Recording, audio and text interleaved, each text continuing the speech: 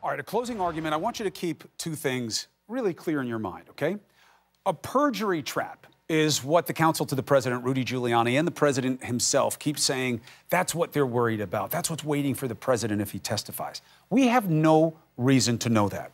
A perjury trap is a form of arguable prosecutorial misconduct.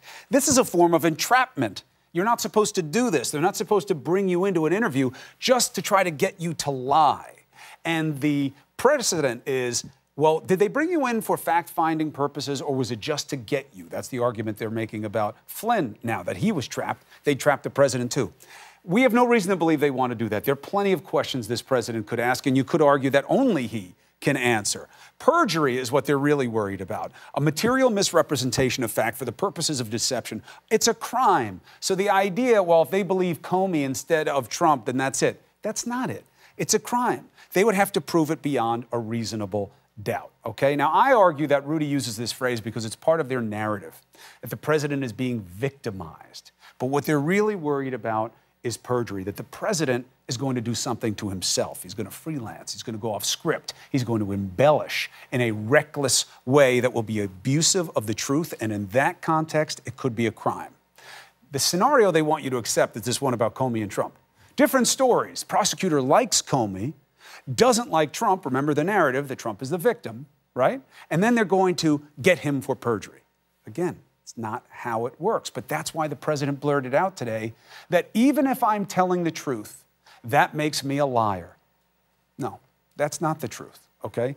And when Rudy said, the truth is not the truth, that's another riff on the same rubbish. That's not the way it works, and Rudy knows it. Perjury is a crime, not a preference. You have to prove it beyond a reasonable doubt. Now, did you see the memo that Judge Kavanaugh, now Judge Kavanaugh, wrote when he was working for Ken Starr for a different president?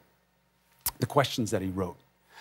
The salacious and disgusting questions, that's what's going to be the headline. A lot of people are going to avoid them.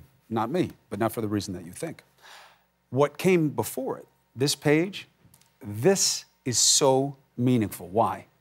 Because Kavanaugh was working for Starr, and he was under attack by then-President Clinton. And they came to really resent what was being done, and it created a hardness and a harshness on the team.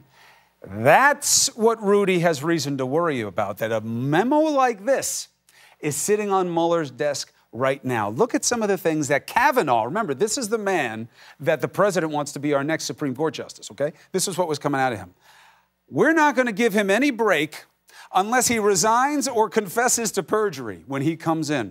In the end, I'm convinced that there really is no reason to give him any slack. The idea of going easy on him is abhorrent to me. Listen to the reasoning. What he has especially convinced me of, the appropriateness of obtaining his full and complete testimony. Why? He goes on to talk about how, because he's lied to the American people, he's lied to his aides, and he has disgraced this office, the independent counsel, the special counsel with the case of Mueller, a sustained propaganda campaign that would make Nixon blush. This is what they're worried about. Now you get to the juicy bits. The 7 out of 10 questions that he came up with for President Clinton are of the most vulgar, I'm actually going to block him a little bit just in case my kids are watching, vulgar nature that he could muster. There's all kinds of raunchy stuff in these questions, what Clinton did to Monica, what he did to himself. But here's the point. Before you get upset at me for putting these questions up here and say that's offensive, many of you who will find this sexual language offensive are the same people who think Kavanaugh should be our next Supreme Court pick. He wrote all of these. This was what was in his head, what he thought was right to ask a president of the United States. And why I'm using them is I want you to look at the form of the question, because again, it's a window into what Trump's team is worried about. If Monica Lewinsky says, that was terrible. If Monica Lewinsky says this, would she be lying? That's a specific way to ask a question, and here's why.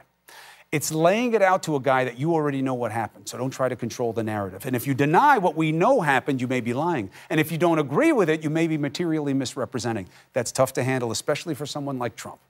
And that's what his folks are worried about. Not what will be done to Trump, but what he will do to himself when he's confronted by smarter people who are motivated to show that he has lied and falsely disparaged the special counsel.